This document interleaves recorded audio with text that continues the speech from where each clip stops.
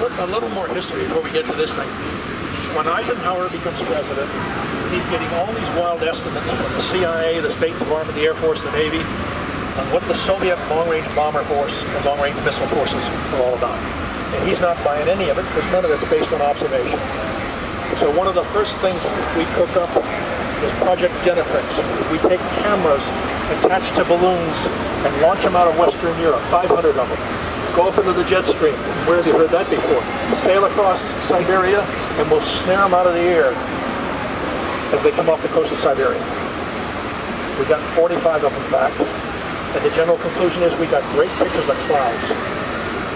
We got very little usable information.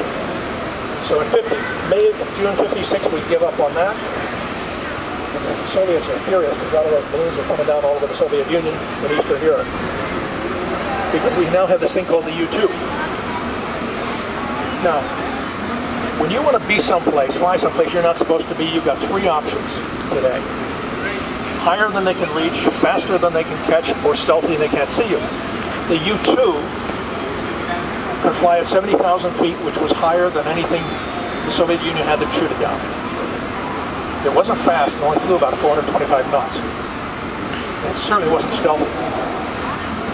But the CIA who's doing the flying and the Lockheed who's doing the building knows that eventually the CIA will be, or the Soviet Union will be able to shoot it down, which they did. So they immediately started working on a new plane. They could fly 85,000 feet, 3 times the speed of sound, and would be stealthy. And that project morphed into the SR-71. Okay, the design of the plane is called the Chine design, C-H-I-N-E. To me, it's like almost a couple of pie plates pushed together. There's no vertical surface on this thing that you could bounce radar directly back from. Even these vertical rudders are sloped inward. Everything is sculpted. And keep in mind, this is 1960s technology. This plane first flew in '64. They painted it with radar-absorbing paint, which has little metallic balls in it.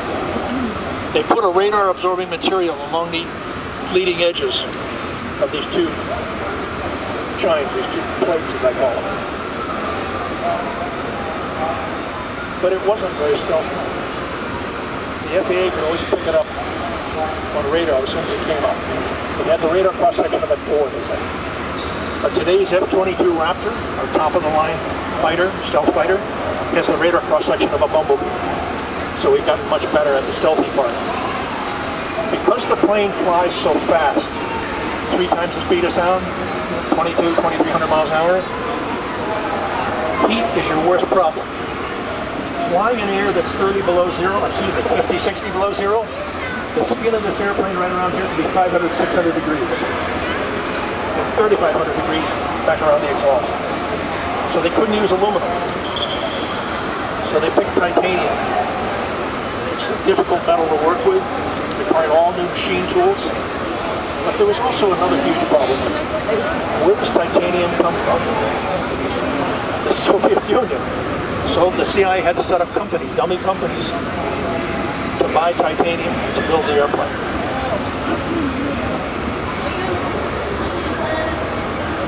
The heat issue. It has the fuel that these engines burn, JP7 is a very viscous fuel. It's not even flammable.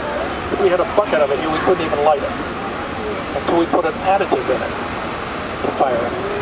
The fuel is used as a heat sink to take heat away from instrumentation before it's burned. The fuel is used for the hydraulic system before it's burned. But the real key to this thing, before I get into that, because it can only fly for a couple of hours on a full load of fuel. You have 6 fuel tanks in there, 4 in the fuselage, 1 in each wing. At speed, you can only fly for a couple of hours. You need a tank, or you got to come down and land. Well, this plane's flying at 80,000 feet, 85, 3 times the speed of sound. That tanker isn't up there with it. That tanker's down here at 25,000, chugging along at 300 knots or whatever. The plane has to come down, slow down, get behind a tanker, and that coming down and slowing down, it cools off. Well, When it cools off, it starts to leak. When you see one of these things parked in a hangar, you can see fuel dripping in different places because titanium doesn't fit together too well until you heat it up. So they would always take off with a partial load of fuel. A tanker would come off and top it off and go fly its mission. And once it gets up there and starts flying, all that leaking stops because the thing heats up. Well, when you come down to refuel, here's what happens. This is a picture taken from a tanker. They're pulling the boom away, and you can see the fuel leak starting to leak out the back of this thing, streaming off the back of it. But it's not flammable until they put the additive in it. The other strange thing that happens is because it flies so fast and heats up, it expands. So it grows about 4 or 5 inches in length and 3 or 4 inches in width. Now what does that do for all the tubing and plumbing that's in there? I can't imagine. I'm glad my car doesn't do that. But the key to the plane are the engines. These are the only engines we've ever built to run continuously, basically on afterburner, hour after hour after hour. If you can keep fuel in this thing, you can fly this 1 hour after another after another. But you need those tankers. Because it flies so fast, that cone that you see sticking out of that engine nacelle, at about 1.3 times the speed of sound, that cone automatically starts to move back in that housing to slow the air down so that turbojet can process the air and mix it with fuel. It has the equivalent almost of a ramjet on the tail end of it, so it's almost a turbojet in front of a ramjet. They say it burns less fuel the faster you run it. I can't get my head around that. So we build about 32 of these things. We've lost about 11 in accidents. None of them have ever been shot down. They've been shot at any number of times. We never flew them over the Soviet Union or China. We flew them all around the borders. In fact, one of the guys that does what I do is a training pilot on one of these. And he said it's interesting when you would fly missions, they would fly them out of Mildenhall, England, Beale, California, or Okinawa. And he would fly a mission out of Mildenhall, England, go up around the north coast of Russia. He'd be up there so far, the tankers couldn't carry him a full load of fuel. It would take 3 tankers up there. He'd have to come up behind one for a few minutes, take what they could give him, to the next, because the tankers had to carry fuel from themselves. They used to wear Gemini spacesuits to fly this thing. And they gave them space food to eat. Some of these missions would go 10 hours a month. Well, the space food is sort of, mystery food. They're not sure what it is, even though there's a label on it. So they found that if they held it up against this 2.5-inch quartz glass here, he and the systems officer, it would heat that stuff up and it would taste a little better. But that glass is hot, so you can't hold your hand up there. So the ultimate solution is a Velcro strip. So one time they put their lunch up there on all of these windows and they're heating things up, and then they got real busy flying the airplane and they forgot the lunch and things started to explode. This one was given to the museum in 1990. And it sat out in the rain out here off the end of Dulles Airport for several years until they could get it into an enclosure. But the story goes it was coming from Beale, California. They took off from Beale, and they always took it off with a partial load of fuel, because you'd burn up too much just trying to get it all into the air.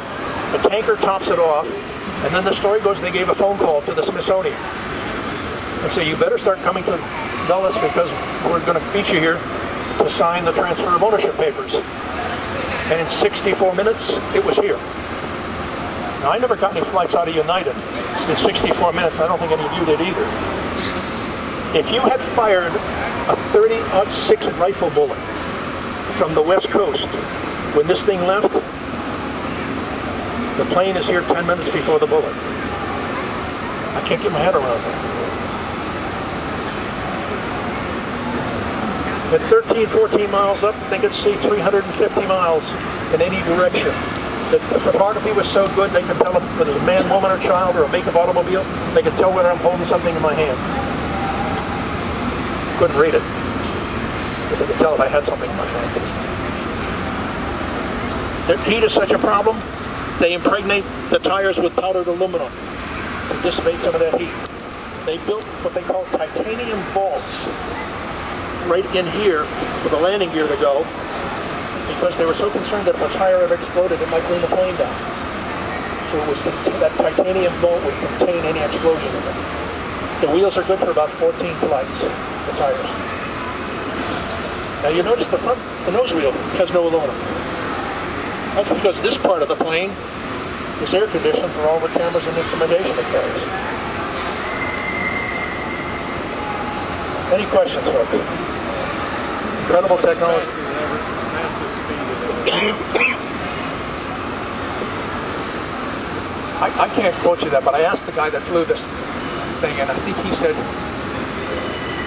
3.3 mach.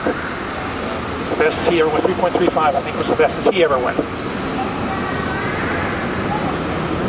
And I don't know what the altitude limit on this thing really is. I'll have to ask him about that. But he said when you take off with a full, and you get a full load of fuel, you're good for 2 hours. Then you're looking for that gas station. Should we go look at the shuttle?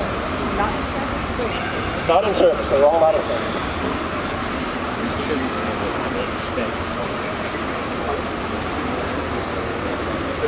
So